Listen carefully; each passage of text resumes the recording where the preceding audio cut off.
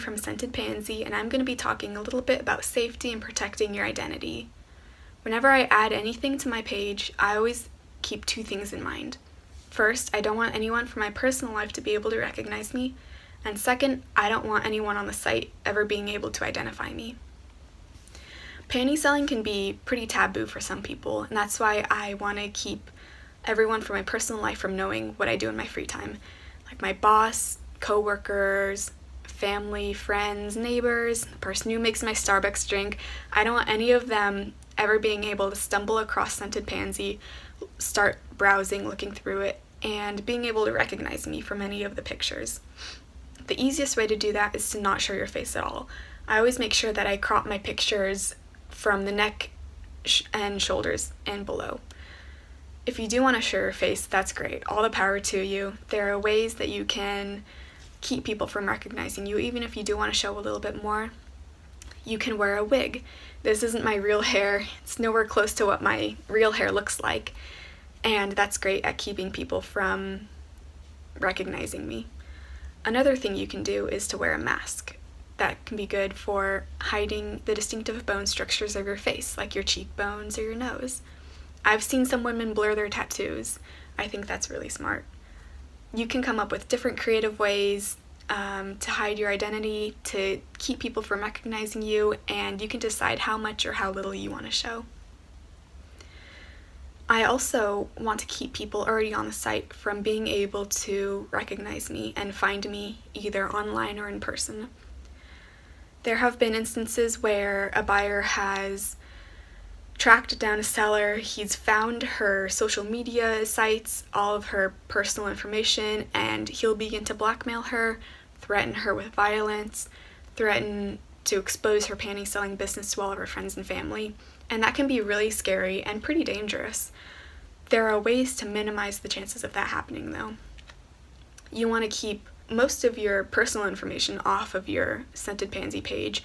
For anyone just browsing through, you don't want to give them any fuel, anything that they can use. As you start to get repeat buyers, people that you start talking to more, it's okay to share a little bit extra. You just will naturally, and that's okay as long as you've established trust with them.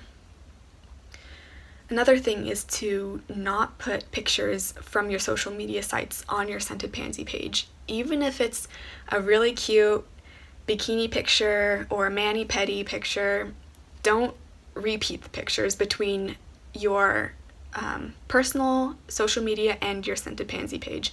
It's really easy to take pictures, lift them from your site, stick them in a Google reverse image search, and come up with the social media site that it's on. Another thing that Gina Ray mentioned a little bit is shipping. I ship first class, so I can put the buyer's shipping address here, and I can also use it as the return address. If you're shipping small packages first class, you can do this. Anything priority or anything heavier, international shipments, you can't do that or else it'll be considered anonymous mail. I get a few weird looks sometimes at the post office, and they're like, oh, you're gonna put the same address as both. It's fine. If you don't want to do that, you can put the address of a store. You can choose a store nearby, a few cities over, however you want to do it. I like to choose the Target that's down the street. I have their address memorized. I just put it up there if I need to. You can also put the address of the post office. They're okay with that. They understand your need to keep your home address private. For international sales, you'll have to fill out a customs form. That's pretty easy to keep your identity secret too. You can put a fake name in there. You don't have to put your phone number. If you want to put your email address, you can. I don't, because I don't want them to see that CinnamonBunny is sending anything. Put the address of the store as your return address and scribble a sloppy signature, and you should be good to go. And last but not least, just trust your gut. If anything's making you uncomfortable, just be firm and stand by what you are okay and not okay with. I've had buyers tell me that They don't purchase from anyone who doesn't show their face. They only buy once they know what the seller looks like. They've told me, oh, can I please see your face? I bet you're beautiful. I won't show anybody. And my responses to all of those have been, I'm sorry, showing my face is a hard limit. I can't help you. Normally that ends there. They leave and find someone else to buy from. It's lost me a few sales in the past, but I would much rather not make a couple more bucks and have the peace of mind that they won't be able to use my face pictures for anything. If you are uncomfortable with something, you can always reach out to another seller, get her opinion, ask, is this an appropriate question for a buyer to be asking? And see what she says.